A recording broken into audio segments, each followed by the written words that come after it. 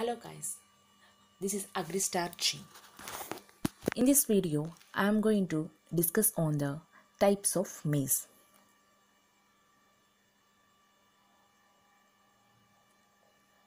Maize or corn, scientific name is Zea maize and belongs to the family Poaceae, and it also known as the queen of cereals.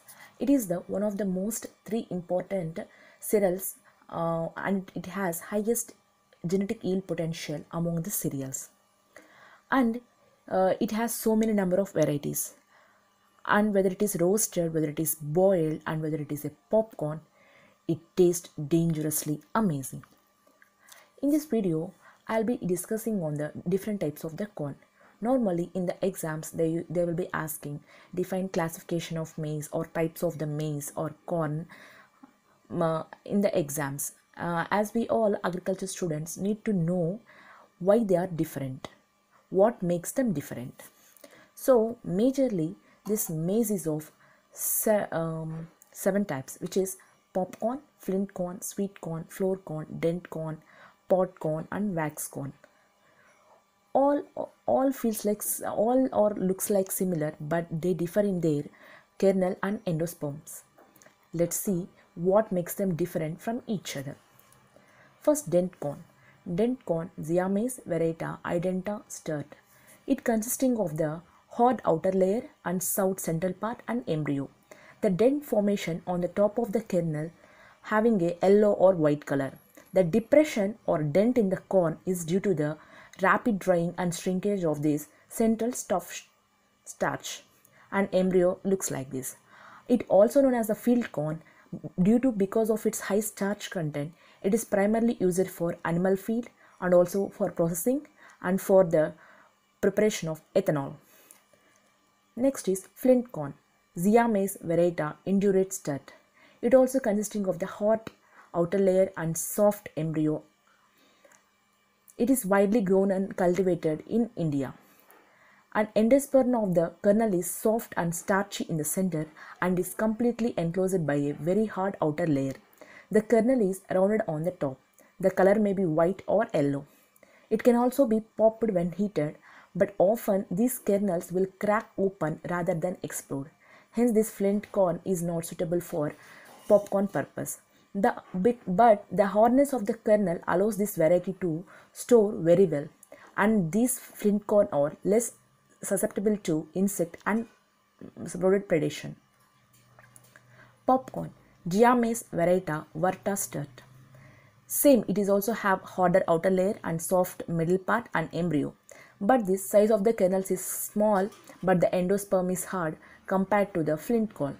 The popcorn kernel has a hard and brittle and slightly transparent kernel which is glass-like. When they are heated, the pressure built up within the kernel suddenly results in the explosion of the grain and it is turned out. And these grains are used for human consumption and it is basics for the popcorn confectionery. Next, flour corn, Zea maize varieta annulaceae sturt. This flour corn doesn't have harder outer layer. It possesses soft endosperm. Kernels are soft and though all colored corns are grown, but white and blue are the most common flour corn types. While it is sweeter and more tender than the flint types, it is not as sweet as the sweet corn types. They are fruit-like kernels in shape. And these flour corns are majorly grown in USA and Southern Africa. Next, sweet corn, Zea maize varieta saccharata sturt. It consisting of the soft central part and embryo. The sugar and starch makes the major component of the endosperm that results in sweety state of the kernel before they attain the maturity and after maturity. The kernels become wrinkled. The cobs are also picked up green for canning and table purpose. Usually we will see in India these sweet corn are used for making Manchurians like that, and this sweet corn is the ideal corn to be eaten fresh in its green or milky stage, but it also can be roasted or also dried, and this is mainly grown in the north half of the USA. Popcorn, Zea maize varieta tunicate coolage. Each kernel is enclosed in long membranous husks known as glumes. It is a primitive type of corn, and hence it doesn't have any importance nowadays. Next is waxy corn, Zea Maize varieta Ceratina kulesh. The endosperm of the kernel, when cut or broken, gives a waxy appearance. It produces a starch similar to a tapioca starch, and it is mainly used for the preparation of the gums and adhesive for articles. So that's it, guys. These are the 7 types of the corns. Have any doubts or need videos on any other agriculture related topics, please do comment, like the video and subscribe the channel. Until then, this is AgristarG.